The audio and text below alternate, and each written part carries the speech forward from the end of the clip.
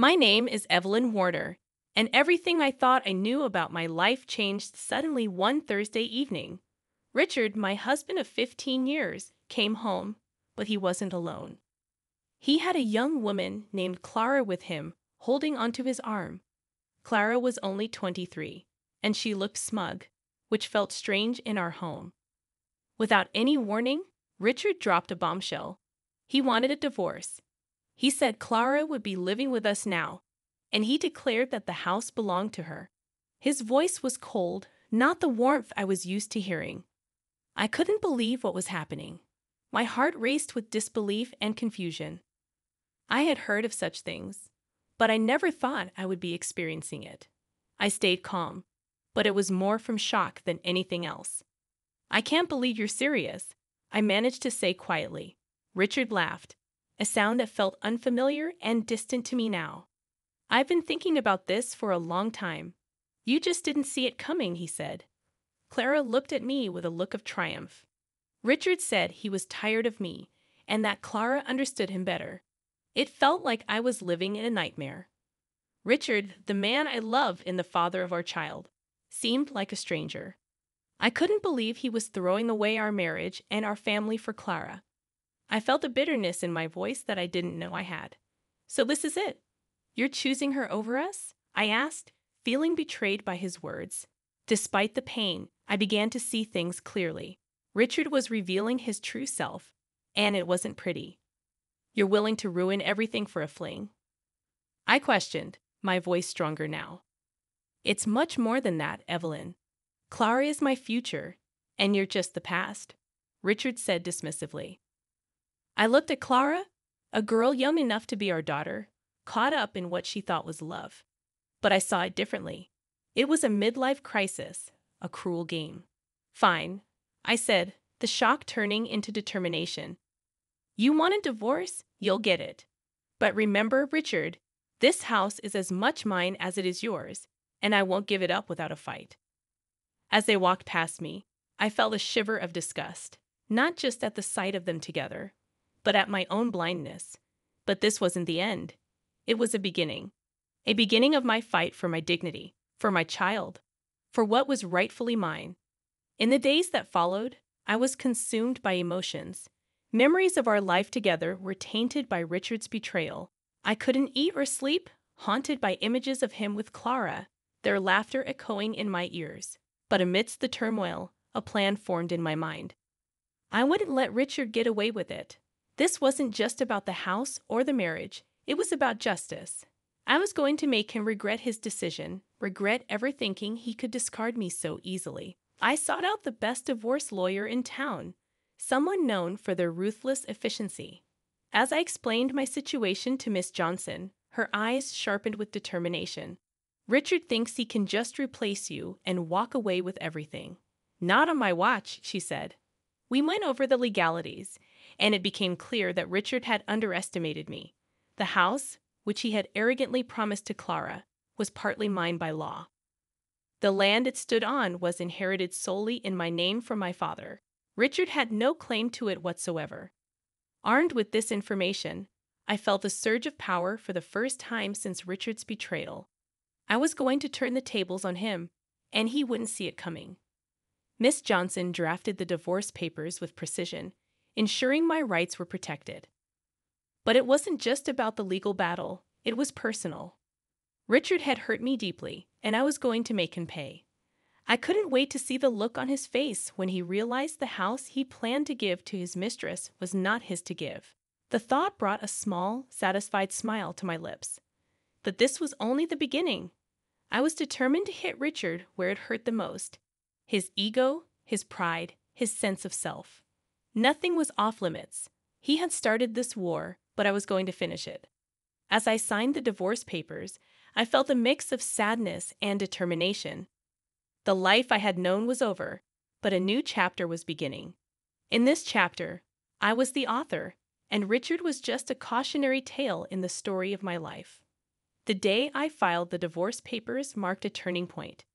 My heart raced with a mix of fear and excitement as I handed over the documents. This was it, the point of no return. But as I left the courthouse, I felt a weight lifting off my shoulders. I was no longer the victim in Richard's cruel game. I was now the protagonist in my own story of justice. Later, I met with Miss Johnson to plan our next move. We sat in her office, the afternoon sun casting long shadows on the floor as we plotted Richard's downfall. "Richard's going to fight dirty, Evelyn. You need to be prepared for that," Miss Johnson warned, her eyes serious. "I know," I replied, steeling myself. "But I have something he doesn't know about. The land this house is on. It's mine, inherited from my father." Miss Johnson's eyes lit up. "That changes everything. He can't claim the house without the land. We can serve him an eviction notice." The idea of Richard and Clara receiving an eviction notice from the home they thought was theirs brought a bitter sense of satisfaction. It was more than just a legal move. It was a statement. I was not going to be discarded and forgotten. "Let's do it," I said firmly. The day the eviction notice was delivered, I imagined the shock and anger on Richard's face. This was just the beginning of his karma. For every tear I shed, for every sleepless night, he would pay. But the battle was far from over. Fueled by his ego, Richard wouldn't go down without a fight. He called me, his voice a mix of disbelief and fury. "Evelyn, what the hell do you think you're doing with this eviction notice?" he barked. "I'm just reclaiming what's mine, Richard. You should have thought twice before deciding to give away something that wasn't yours." I replied, my voice calm but firm. "This is ridiculous. You're doing this to get back at me, aren't you?" he accused. "It's not about revenge, Richard. It's about justice. You can't just take what you want without consequences," I countered. Richard was silent for a moment, and I could almost hear the wheels turning in his head. He had underestimated me, thinking I would quietly retreat. But I was fighting back, and I wasn't going to stop until I got what was rightfully mine. "This isn't over, Evelyn.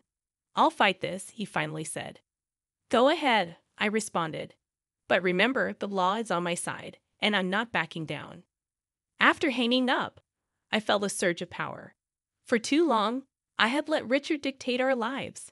But now the tables were turned. I was in control, and I would not relent until justice was served. In the weeks that followed, it was a chess game of legal maneuvers and emotional confrontations.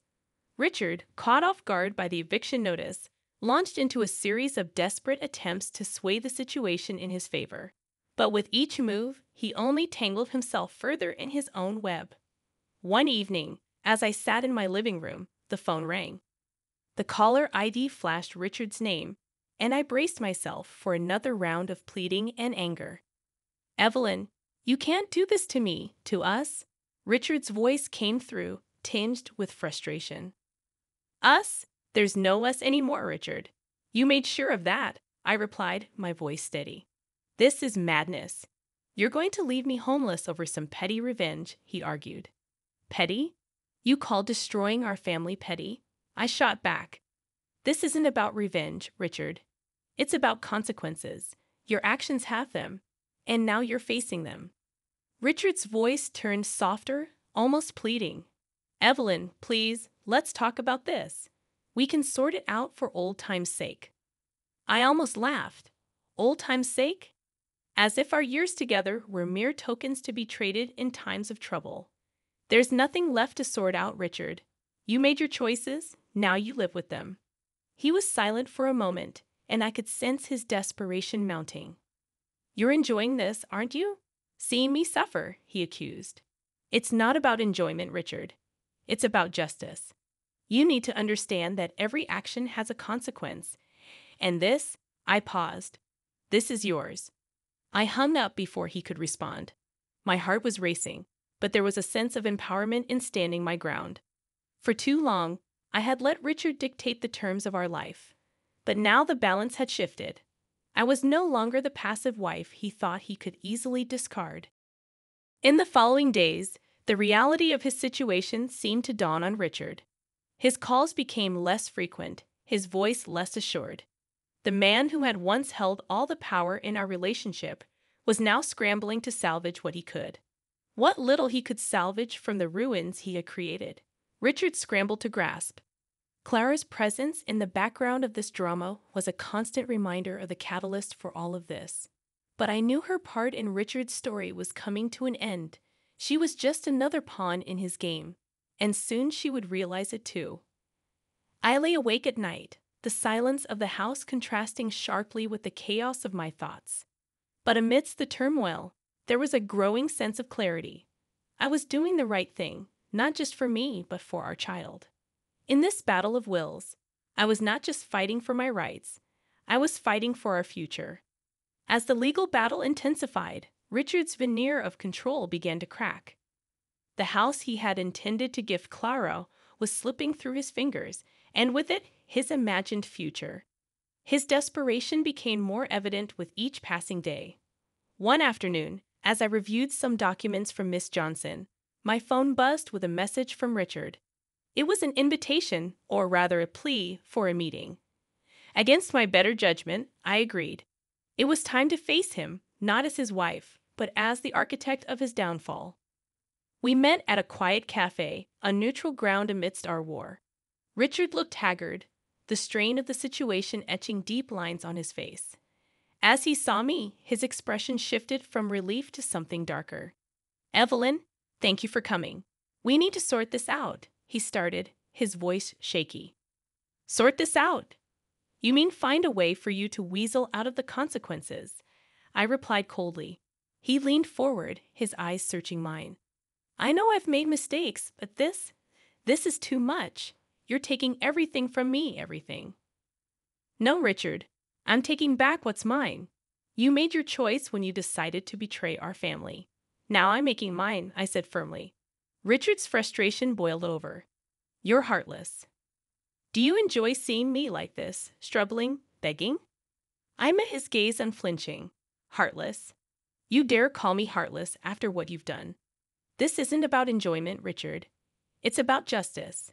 You can beg all you want, but it changes nothing." He slumped back in his chair, defeated. "So what? You're going to leave me homeless, ruin me?" "If that's what it takes for you to understand the gravity of your actions, then yes," I said. "You thought you could discard me without any repercussions. You were wrong." Richard looked away, the reality of his situation finally dawning on him. "What about Clara?" he asked, almost as an afterthought. "Clara? She's your concern, not mine. Though I doubt she'll stick around once she realizes there's nothing left for her." "Here," I replied as I stood up to leave. Richard reached out in a last-ditch effort to salvage something from the wreckage. "Evelyn, please," he pleaded. I pulled away. "Save your pleas, Richard. It's too late for that. You've made your bed, now you lie in it." Walking away from that cafe, I felt a surge of liberation. The chains of our marriage, once so constrictive, were now broken. I was free from Richard's betrayal, free to rebuild my life on my terms. In the wake of our meeting, Richard's attempts to sway the situation became increasingly frantic and futile. His calls, once demanding and arrogant, were now laced with desperation. The tables had turned, and he was slowly coming to terms with the magnitude of his mistakes. One evening, as I was preparing dinner, my phone rang. The familiar jingle brought an involuntary sigh. It was Richard again. Bracing myself, I answered. "Evelyn, you can't do this. We can talk about this. There has to be another way," Richard pleaded, his voice cracking. "Another way? After everything you've done, you think there's a way out for you?" I responded, my voice laced with incredulity. "It's not just about me. Think about our child, Evelyn. This affects them too," he argued, playing what he thought was his trump card. "Our child. The same child you so easily dismissed in your plans with Clara." "No, Richard. This is about justice. This is about making sure our child knows that actions have consequences," I retorted. There was a pause on the other end, a silence filled with unspoken realizations. Richard had always underestimated me, but no longer. I was no longer the woman he thought he could control and manipulate. "You're going to regret this, Evelyn. You're pushing me too far," Richard said, his voice a mixture of anger and fear. "Regret? The only regret I have is not seeing your true colors sooner. You're not being pushed too far. You're just finally being held accountable," I shot back. Richard's frustration boiled over. You think you've won, don't you? You think you can just take everything and leave me with nothing. This isn't about winning or losing, Richard. It's about righting a wrong. You made your choices, and now you live with the consequences. It's that simple, I replied firmly. The call ended with Richard's defeated silence, a stark contrast to his usual bluster. He was finally feeling the weight of his actions, the cost of his betrayal. In the following weeks, the reality of Richard's situation became increasingly apparent. His financial resources dwindled, strained by legal fees and the loss of the house. Clara, ever the opportunist, began to distance herself, her affection waning as Richard's fortunes declined. The final court hearing was a formality, a legal stamp on what was already a foregone conclusion. As I stood outside the courthouse, the decree in hand, I felt an overwhelming sense of closure. Richard's downfall was complete, a direct result of his own actions. He had sown the seeds of his destruction, and I had merely ensured they grew. I turned my back on the courthouse, my heart lighter than it had been in months. The future lay ahead, undefined, but promising. I had fought for justice for myself and my child and emerged victorious. The months following the divorce and Richard's eviction from the house brought profound changes. Our home, once tainted by the shadow of betrayal, slowly transformed back into a sanctuary of peace and strength for me and our child. Each room was cleansed of Richard's presence, his memories replaced by new joyful ones. Richard's downfall continued in a downward spiral. Without the house and struggling financially, he was forced to move back in with his parents. The last I heard, Clara had left him, her affections as transient as the wealth she had hoped to secure. As I tended to the garden, a task that had become a source of solace, my phone rang. The screen flashed Richard's name, a reminder of a chapter I had firmly closed. Curiosity piqued, I answered. Evelyn, it's Richard. His voice came through subdued and almost unrecognizable. What do you want, Richard? I asked, my tone indifferent. I wanted to apologize for everything, he said, the words seemingly difficult for him to utter. Apologies don't change the past, Richard. They don't undo the hurt, I replied calmly. I know, he admitted. I've lost everything, Evelyn. Clara's gone. I'm living with my parents. I've hit rock bottom. That was your doing, Richard. You made those choices, I stated plainly. There was a heavy sigh on the other end. I know. I thought you should know. I regret it, Evelyn. I regret it all. His words laden with remorse. But his words didn't bring me the satisfaction I had once thought they would. Instead, there was a sense of finality, a closing of a chapter that had caused so much pain. Your regret is your own to live with, Richard. I've moved on. I suggest you do the same, I said, ready to end the conversation. Evelyn, he started, but trailed off. There's nothing more to say, Richard. Goodbye, I said, and hung up. As I put my phone away and turned back to my garden, a sense of peace washed over me. The past was behind me, and ahead was a life filled with possibilities, a life of my own making. The garden bloomed around me, a testament to new beginnings and growth. Our child laughed in the background, a sound that filled my heart with joy. This was my world now, one where betrayal and pain had no place. Richard's chapter in my life was over, but mine was just beginning. A chapter filled with strength, resilience, and the love of those who truly mattered.